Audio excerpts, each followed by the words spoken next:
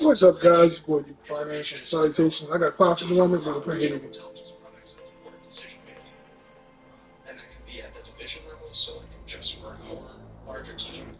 I'm drinking cold cocoa right now.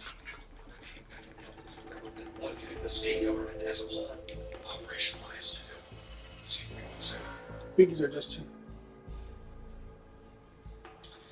So, those are the really roles that we have. It's pretty, he's always escaping.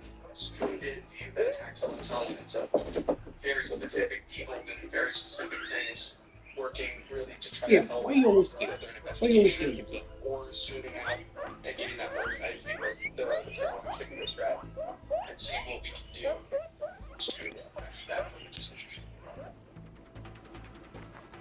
This is a graphic of the intelligence cycle or intelligence process.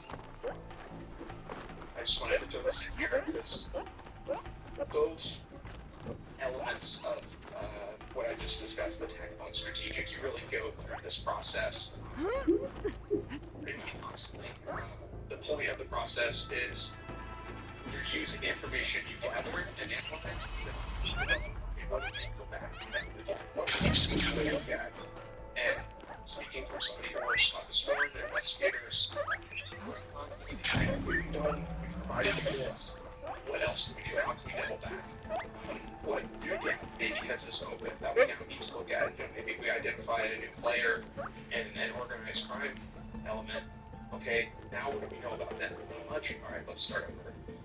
And then the other part of it would be when you're talking about those strategic products. Okay, we've written about this topic. Maybe I think for this specific trend. Maybe we talked about it a little generally. What can we go back and say more about or dig deeper into to provide more information to the other side. Other law enforcement agencies to be aware of? Or maybe it's just something that we need to Nice shortcut. I'll find another way over. Is there really a big problem? Maybe we need to influence legislative change or get more money pushed towards this specific issue. So, yeah, I just wanted to touch on this. Hey, Small, I don't think that's good. Day in and day out, Yeah, see, he's eating the wall.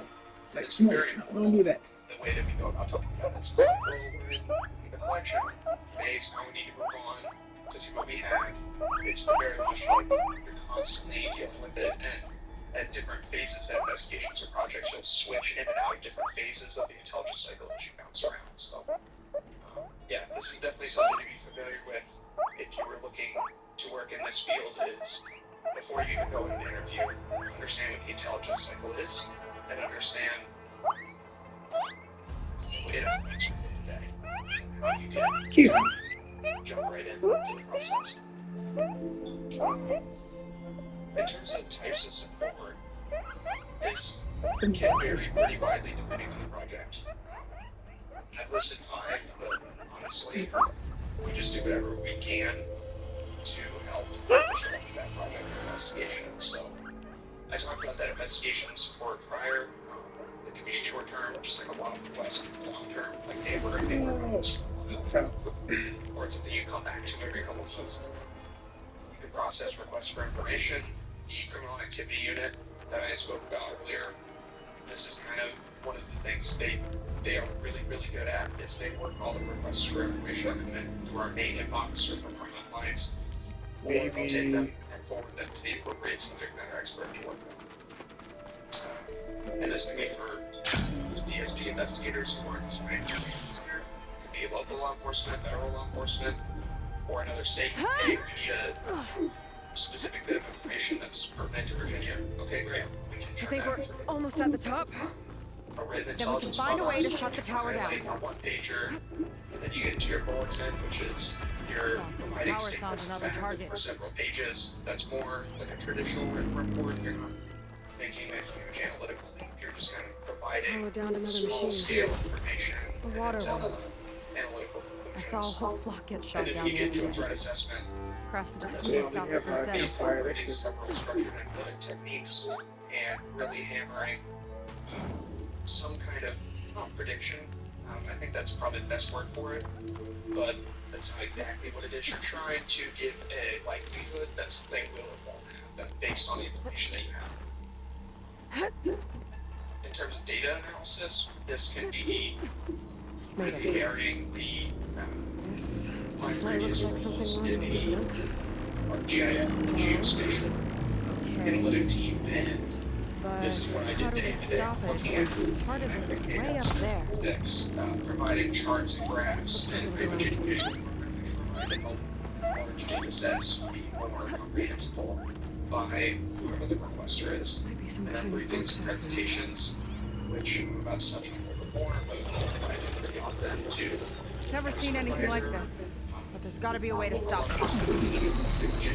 It's coming down! Aloy, I truly hope you've enjoyed this tower. I set it up just for you. Oh, great. Biggest one that I have is absolutely know the A audience. reminder that unlike my former colleagues, I once demanded That doesn't look good! Is this? Ready to fire it up. Get to cover! You're going to treat those audiences very differently. Those first two examples from a wide array of people you work with, the intelligence community. How are we supposed to stop this thing? Let me scan it. All drops fire! Free operation brief, you're probably going to get pretty detailed. This is not a story, but taking a lot of damage. I gotta get up there to destroy it! Yes, they don't need to know the X's and O's. They need general understanding of analysis of that, their perspective, and their what is the importance of this. Keeping it brief, being concise will keep your audience interested and respect their time. Recently, we had to give a brief that we were told, like, I would keep it 30, maybe 35 minutes. No. One of the funny pieces of feedback that we got, because in our practice, this is something else that I would do that thing again. at our practice, we went to like 45 minutes, and they were like, you guys can probably cut out some detail and leave some room for questions. You don't need to give them everything up front. In fact, if you cut some stuff out, it was really good, and the information was really good, but if you cut some of it out, it might that shows up really engaging what you're trying to say, and you're really and it's really good questions. So, definitely recommend trying to straight and keeping that your MC questions. Clearly communicate your message. I need to get higher up. Bet you can't get me! When you came out to sit in and ask, what did you get out of this? Did you understand what I was trying to tell you? Like, listening, understand, and ready to make a presentation in mind with someone who may last things you expect the visuals. This slide is for the text heavy, but generally we try to use autographs, charts, photos. Use those to provide examples of Take this! the text heavy presentation. This is really text heavy, but so what you're saying, also showing.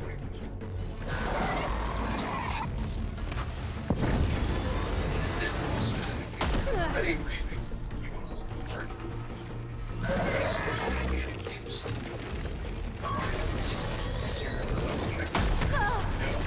There's no easy way I out. don't know how to defeat him. Come on! Here! I think I gotta go on top. Stresses of the actual briefing. This includes testing your technology and how that presentations now. Projectors and viewers are going to computer dies. What happens? The projector bulb goes out. What am I going to do to illustrate this? If my primary plan goes wrong, the last thing I do is More fire a bleed might clear. presentation. This thing doesn't let up! Technology, so that they have an understanding. Okay, this is what we do. And typically, we're already. A lot of the time when we schedule trainings, that's the first question we get. Like a instructor, what's the technical capability that's bringing? They'll say, I use this. Fire needing this facility. I need to get higher up. All those things together. I've got its attention! Better fighter, better Are you from the other side, though? and like I said, knowing your audience and practicing huge. I can't understand.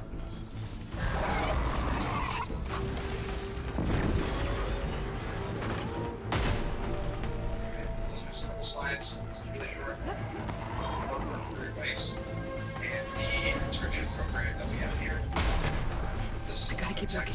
I need a way up. Say I'm in inside!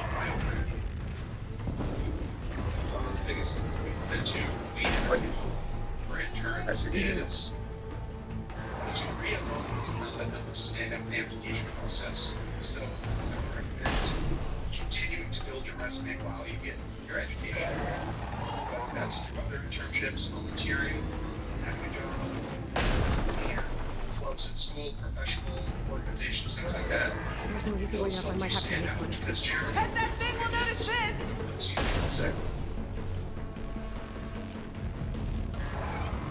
Sorry, my voice is giving out. Generally, what we find is applicants that we get all have a lot of the same educational background. What makes them stand out is they will build this organization. They TA for this professor and they gave them additional opportunities when they did research.